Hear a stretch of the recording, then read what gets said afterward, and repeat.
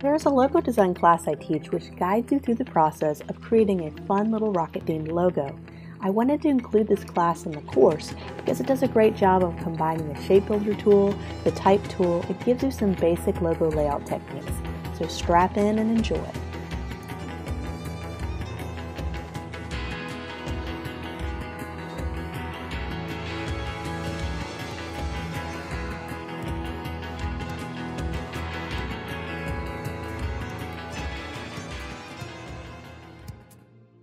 Welcome! Today we're going to design this logo right here, and hopefully under an hour we're going to do something pretty close to it. So this is a great class to take if you are really wanting to practice your logo design skills, your pen tool skills. We're going to go over the shape builder tool as we put this together to make it a lot quicker and easier to develop. So let's go ahead and get started. I'm going to slide this off to the side. And what I like to do is, since we're doing a rocket, and I just can't draw a rocket just off the top of my head, I like to get a little photo inspiration. So I found this on Pexels, Pexels.com. It's a website where you can find free photography to use.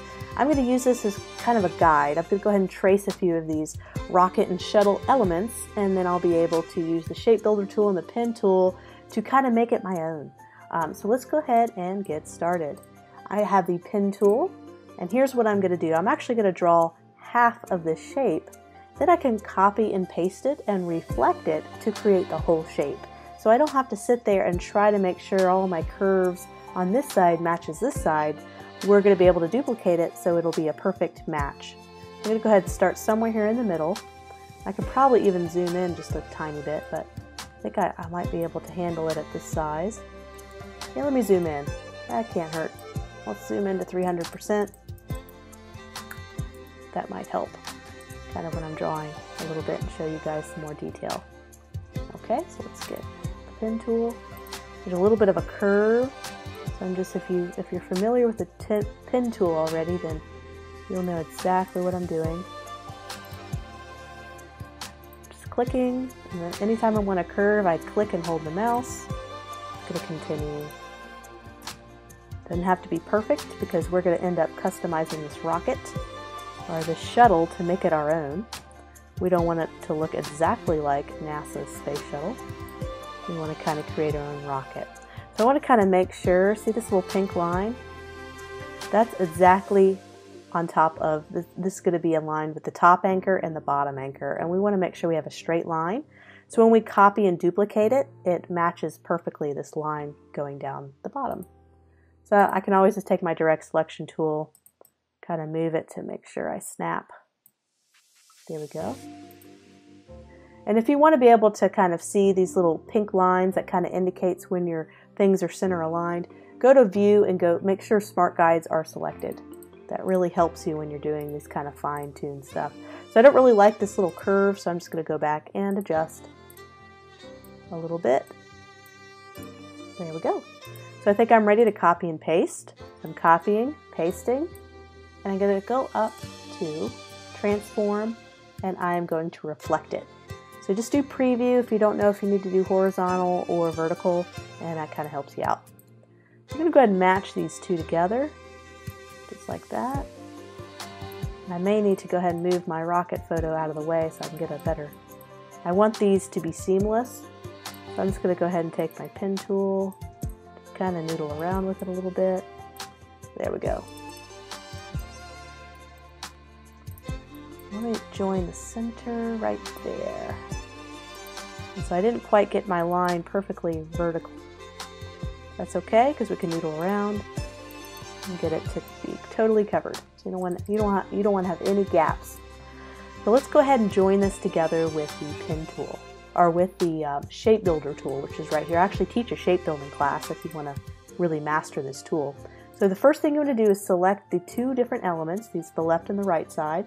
And then I select my shape builder tool, and notice how I hover over it. I'm going to go ahead and click and hold down the mouse. I can go ahead and select both, release, and boom, it just joined it into one nice vector shape. So we have our rocket, or actually our shuttle already done, and we're going to do our rockets next. Okay, so we're back. I'm going to go ahead and take our shuttle, and I'm going to go ahead and flip it to stroke, just so I can kind of see what I've done already, and let me kind of make it a crazy bright green, just so I kind of know where I've been and what has already been created. That is not a bright green. Let's make that bit. Okay. Let's go ahead and drag our shuttle back kind of where the outline was, and let's go ahead and do these rockets and the rocket booster. We're going to do the same principle. We're going to do half of it, and we're going to flip it around, use the shape builder tool to build it so that we don't have to sit there and try to match it and hand trace the whole thing, which would be almost impossible to match both sides with accuracy if we didn't do it, if we had to do it manually. Let's go ahead and zoom back out on this one. I think the rockets are a little bit bigger. And they go all the way down here. There we go. See that pink line? That means that's perfectly vertical. These two anchor points at the bottom and the top are aligned. Let's go ahead and make that black. Let's make it bright green so we kind of know. And I'm going to go ahead and send this backwards in the layering system here. And I'm going to go ahead, yeah, let's keep it that way. All right, so let's go ahead and do the same principle. We're going to copy and paste. We're going to go to transform, reflect. And we're going to go ahead and drag this out so I can kind of see, make sure there's no gaps or anything between the two.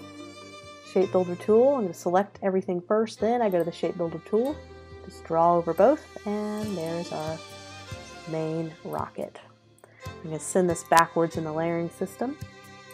And I'm going to go ahead and no longer make that a stroke. Kind of start to see our little rocket come together. Let's do our rocket boosters, and this is where I'm going to kind of deviate just a tiny bit. Let's see. I might actually trace these by hand. These do not seem super complicated.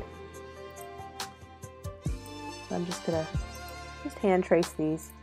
What's great about these is I can just copy and paste, and I have my other side since they're the same exact booster rocket. Let's make that a different color for now. It's not going to be permanent, but it just kind of helps us differentiate. This is kind of what we got going on right now. Let's make that black. And next we're going to kind of finish out the bottom of the rest. This is where we're going to get a little more creative because this is all blocked. So we're just going to use our imagination to kind of see what the bottom of this might look like. And then once we have the rocket put together, we'll be able to start doing our seal logo and finding the best placement for our rocket. This is where we get to be a little creative with kind of finishing out this bottom half since we have no clue what it really looks like. But I feel like there should be kind of like two rockets coming out. I want to have the rocket kind of having some engine smoke coming out of it. So let's go ahead and draw kind of two exhaust engine areas. And since there's two, I'm just going to copy and paste it. Let me noodle around. I'm actually going to zoom in a little bit here.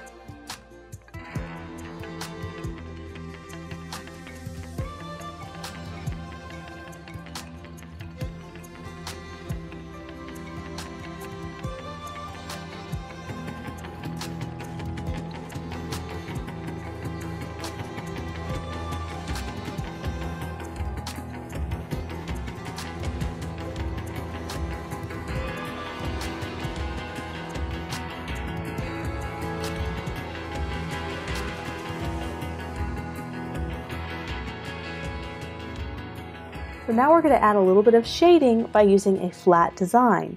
So with flat design, you don't use a lot of different layers and shapes. You use as few shapes as possible to create the effect of 3D or shadowing. So in this example, this looks like a 3D rocket or shuttle, but it's only really just a lighter red and a darker red, but it gives that appearance of shadowing. So we're going to do that same thing right now. We're just going to take these elements and divide them in half by using the shape builder tool, dragging them back over our main element and playing around with coloring.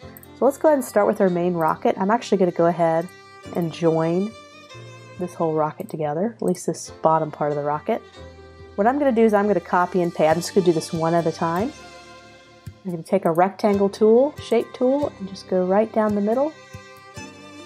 This right here. See that pink line toward the bottom? That's how I know it's halfway.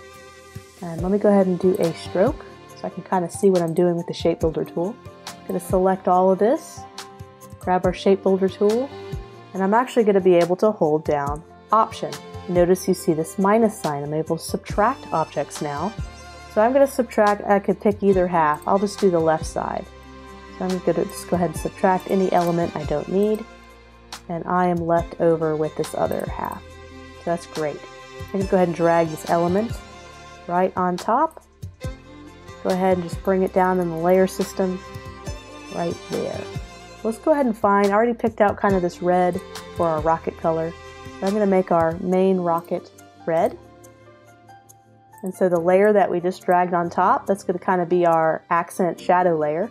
I'm going to also make that red, but I'm going to double click the swatch and I'm going to go a little bit darker. Just a hair. You don't want to do it too much because you don't want too much contrast because then it starts to look fake. So that's probably enough right there. We're going to do the same thing here. Let's copy and paste. Take that shape builder tool. We're actually going to take that rectangle tool. And I'm actually going to leave it a solid color so there's not a stroke that's getting in the way. Select all. Get our shape builder tool, hold down Option. So I go into subtraction mode and I'm going to subtract. I'm left with this side. Send that back in the layering system. I'm going to go ahead and make this rocket blue. And I'm going to take this half. There we go, there's the half we just created. I'm going to make that the same blue, but make it just a hair darker. There we go. You can kind of see it already starting to look much more 3D. We have one more element to do. And I like how we're getting to practice this a lot. Select all. This is why I'm doing it that way instead of originally not joining them together. We could have just not done that. But I like this method because you get to practice. And you have a full element underneath if you decide that you don't want to do the shading. So this way it gives you more options. So I'm going to go ahead and select both of these, and I have this kind of gradient gold color. You could do gray if you don't want to have any gradients in your logo. And so how am I going to create, since it's not solid color, how am I going to create this 3D effect? What I'm going to do is I have the gradient going down from the top to the bottom, and I'm actually going to reverse this. So for this right side, I'm going from the bottom to the top. And it kind of creates a cool effect there. So I'm going to send that to the back. And actually, instead of doing this all over again, it's the same shape, so I'm just going to copy and paste it. And send that to the back. And I think these are already grouped. They're not grouped yet, so I'm just going to group them. And I'll be able to align them. So I'm going to select my left rocket, right rocket. I'm going to go up to alignment. Make sure they're nice and aligned. So there is, we got one more element to do.